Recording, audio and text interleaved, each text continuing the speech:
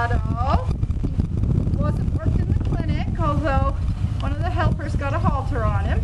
He is a 3-year-old stud, soon to be gelding. He is bi-popper and out of Luna.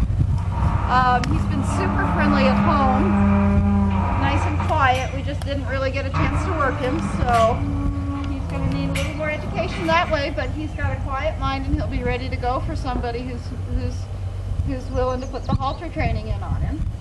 So I'm going to see if I can just get him to move around a little bit.